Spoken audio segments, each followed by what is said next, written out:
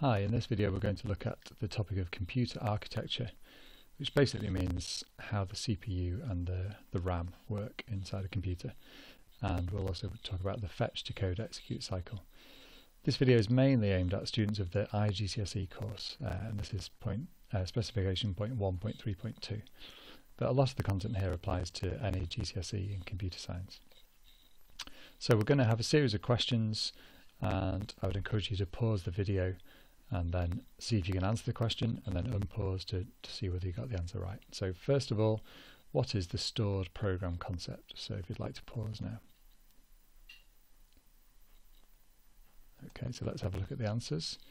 Most of these answers are taken straight from past GCSE questions, so this is how the exam board expects you to answer. So program instructions and data are both stored in the main memory. That's the key point really with the stored program concept. The title here, von Neumann architecture, so you may have heard about this already. There was a guy called John von Neumann, and he and his colleagues had the idea that we could store, rather than having the program separate, maybe on punch cards or maybe through having to flick switches on and off to program an old computer. They had the idea that we could store the program along with the data in the same memory, which is like the RAM in a modern computer. And just a second point there, instructions are fetched and executed one after the other from the memory. Okay, so just to visualize that, here's a stick of RAM that you would see inside a computer these days. We can think of that in terms of addresses and then the actual data stored within those addresses. So in address 0, we've got this binary number here. Now that could be an instruction. It might mean something like add 3, or it could be just a big binary number, an 8-bit or 1-byte binary number, and the same obviously for each one here. Okay, moving on. Question 2. Can you describe the stages of the Fetch Decode Execute cycle? So pause again, try and write down the answer, and then see if you get it right. Okay, so let's look at the answer. So the fetch part, it basically means an instruction is passed from the memory to the CPU. So fairly straightforward. Decode, the CPU works out the meaning of the instruction. Execute, the CPU carries out the instruction. And important to remember that that is a cycle, it repeats, it doesn't just happen once, that's constantly looping around, repeating. Okay. Third question, can you name the 5 registers found in the CPU?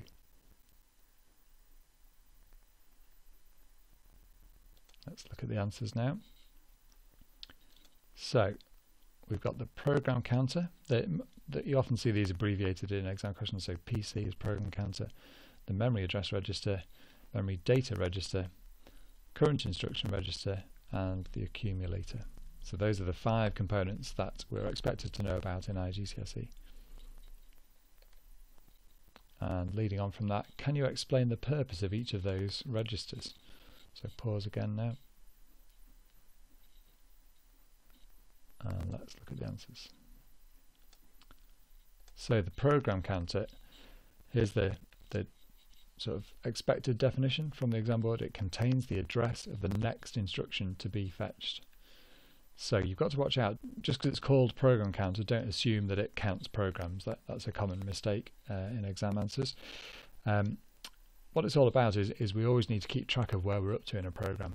If you think back to that diagram we saw before, we've got a series of memory addresses. We always need to store the next one we're going to look at. So that is the job of the program counter, just to store the address of the next instruction. It will never hold any data or values, it will just hold addresses. So moving on from that, we've got the memory address register. This contains the address of the current instruction to be fetched. So again, watch out that you can see the difference between the two. Memory address register is the current instruction, so the one we are working on at the moment, whereas the program counter is the one after that, the next instruction. Okay, we'll see in a minute how those two work together. Then we have the memory data register that contains the instruction or data after it is fetched from the main memory. So that's like a temporary place to store it once we've fetched it and just before we decode it. We copy the value from the MDR, the memory data register, into the current instruction register. and the name is pretty clear on this one what it does. So it contains the instruction that we're currently working on, the thing that's about to be decoded. And then the fifth one is the accumulator. So this is the one that it stores the results of calculations. The ALU is a separate component, really. It's not really a register. So arithmetic logic unit. So that's where all the addition and multiplication and subtraction is carried out. And the logic part is things like comparisons, so greater than and less than comparisons, for example. Or it could be Boolean logic, so and, or, and not. So once something has been calculated, the result of that gets stored in the accumulator. Okay, so here's a little diagram. Let's just run through a quick example. So let's say we've got the program counter could store the value 0 because that's the address of the instruction to look at next. It copies that over to the memory address register. So at this point they'll both have the same thing in them.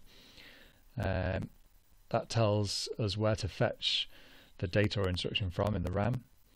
The data is loaded into the memory data register, copied into the current instruction register, and if we need to do some kind of calculation, the ALU will calculate it and store it in the accumulator. So these pink shapes are the 5 key registers that we need to be aware of. Okay, we'll come back to this diagram with another question in a minute. So next of all, can you name the 3 system buses? Time to pause again. And let's see if you got those right. And before we look at the 3, here's just a very simple animation just to give you the idea that a bus really is just a set of wires connecting 2 components together. I've deliberately not labelled the boxes here because it could apply to lots of different things, but it's just about some data or address or instruction being sent along a number of wires. In a real computer there would be maybe 32 or 64 parallel wires like this, but there's just a little example. So when we're talking about a bus, that's all it means really. So we've got the 3 are the address bus, the data bus, and the control bus. So as I said, these are just a set of wires going from one component to another.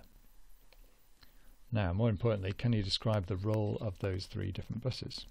Time to pause again. And let's see if you got those right. So first of all, the address bus carries the address of the next item to be fetched.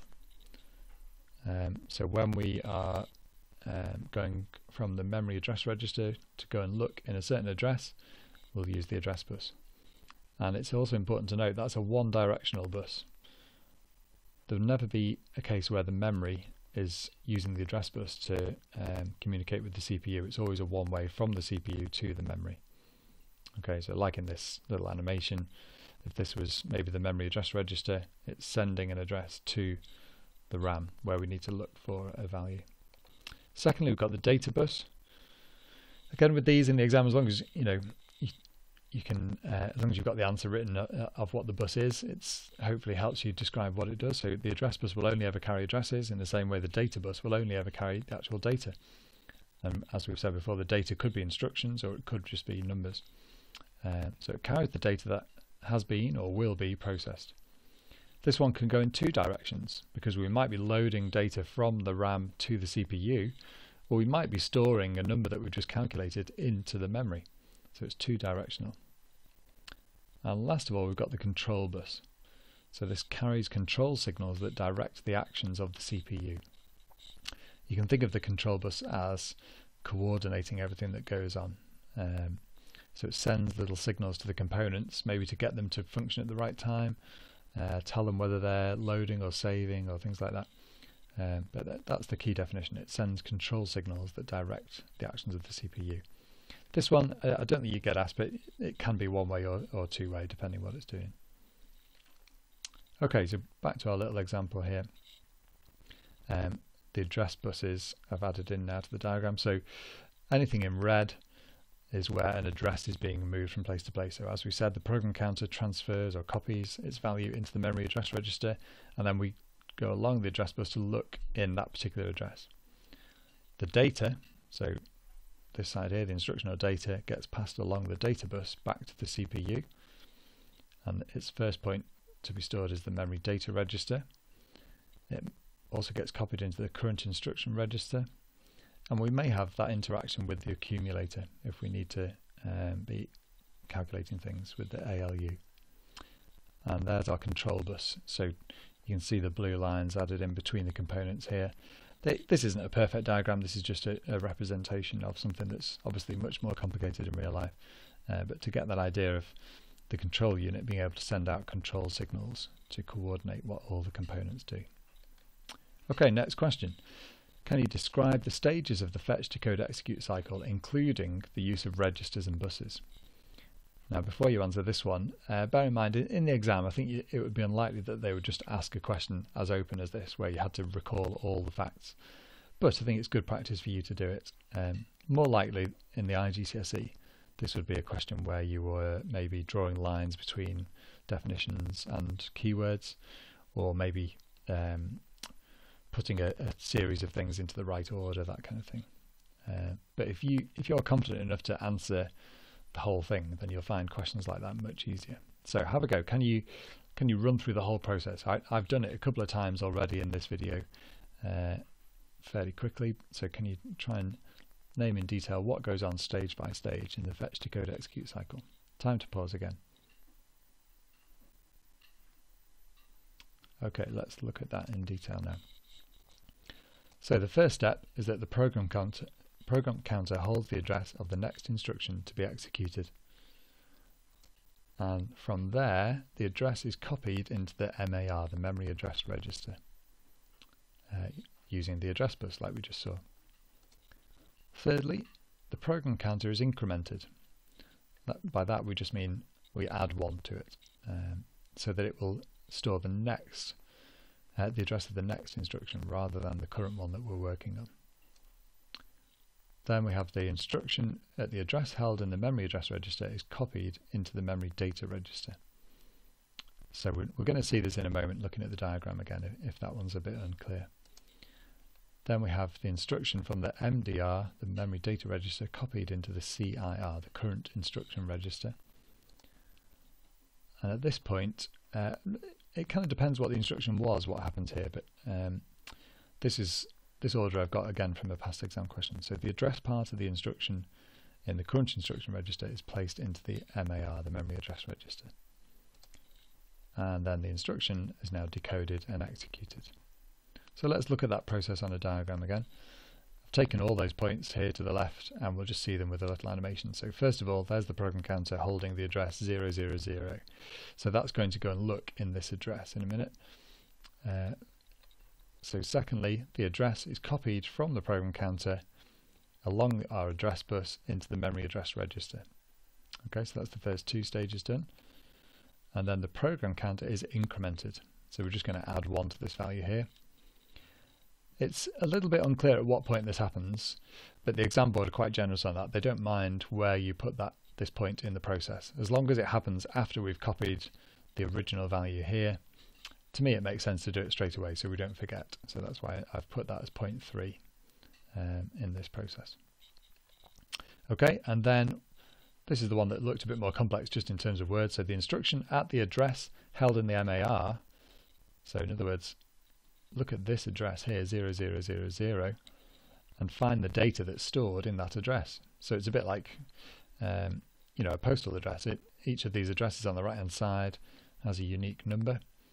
So we're going to go and look in that address, find the data that's stored in there, and then copy that into the memory data register. Remembering this part is the data, this part is the addresses. So let's just do that. I'm going to use green always to represent the data and red to represent the addresses. Fifth point, the instruction in the MDR is copied into the CIR, so from the memory data register to the current instruction register. And then the sixth one, the address part of the instruction in the CIR is placed in the MAR along the address bus. So if you've looked at anything like the Little Man Computer, you might have come across the idea that part of the number is probably an instruction code. So these 4 digits here might mean something like load or add or store. And the last 4 digits could be an address. So you can see in this example 0011 is this address here. So this whole instruction might be an instruction for loading whatever's in that address into the accumulator, for example. So what we're doing here is copying that address part into the memory address register, because that's what we need to access next.